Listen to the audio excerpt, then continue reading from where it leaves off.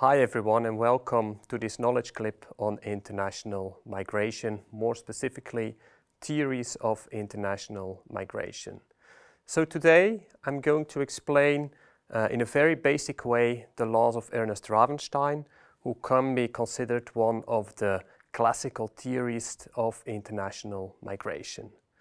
So Ravenstein, he was a cartographer at the British War Office at the end of the 19th century, and he established a series of migration laws, which he published in a journal at the end of the 19th century, based on an analysis of census data.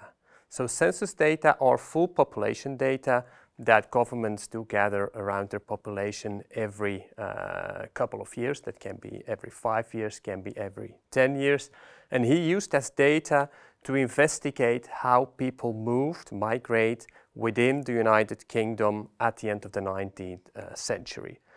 And the laws that he formulated have been applied to international migration as well afterwards, and some of them, as you will see, are still relevant today. And we will discuss this also probably if you follow one of my lectures on campus or hybrid lectures as well, following up on this knowledge clip. So let's dive into the different laws that he formulated, but let's start first to be very clear about the scope of the laws that he formulated, right? So Ernest Ravenstein indicated that the primary motivation for migration generally is always the economy. So people move to another location because of higher wages, because of better work. So there is some certain economic determinism in the laws that he formulated, and so it can be used to explain why people move or why economic migration exists, but it is less apt to apply, for example, to refugees or forced migration. So that is something important to keep in mind. Okay, so let's start with the first law of Ravenstein. So most migrants migrate short distances to absorption centers, which means that generally people do not tend to move very long away from their home.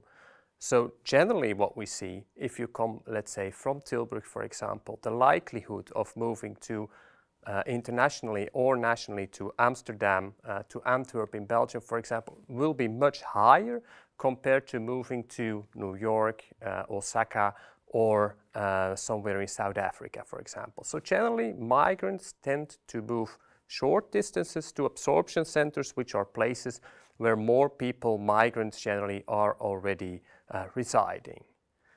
The second law that he formulated is that people also tend to move from rural areas to urban areas, but this has an effect, of course, because the more people move from agricultural regions towards city areas, the less people live in these rural areas. So you have rural depopulation, and these gaps, he indicated, are generally also filled up by new migrants who also then move from further areas away towards these rural areas.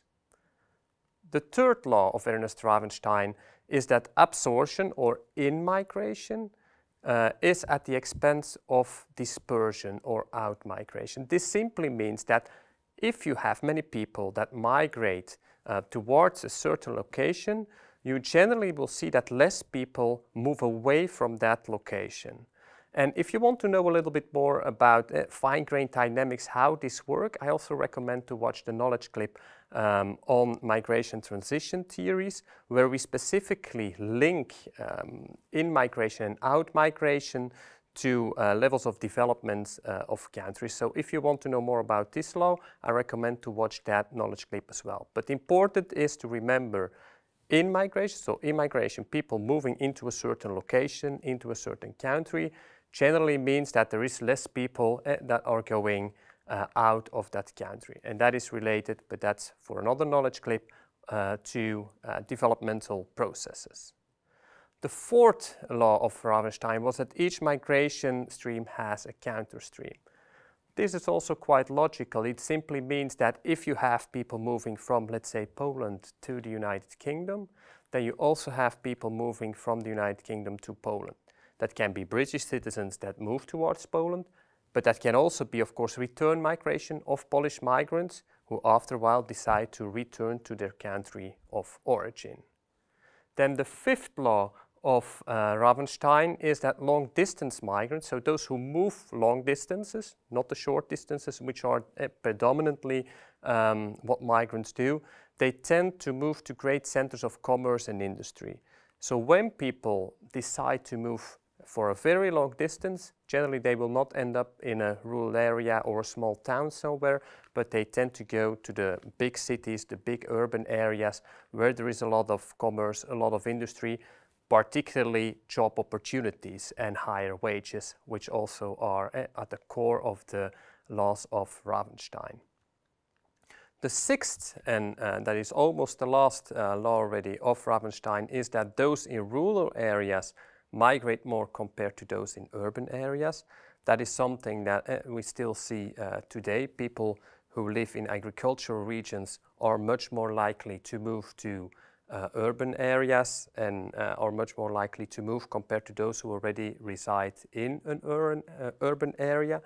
And then finally, he also indicated that women migrate more. So he already had some interest in the gender dimension of migration, and he indicated that particularly short distances. So women are much more likely to move short distances away compared to men, and they're also more likely to move compared to men. So this is, in a nutshell, what Ravenstein was talking about at the end of the 19th century. Push-pull model theories, for example, are also based on his insights, but that is for another knowledge clip. Thank you for watching, and I hope you enjoyed this video.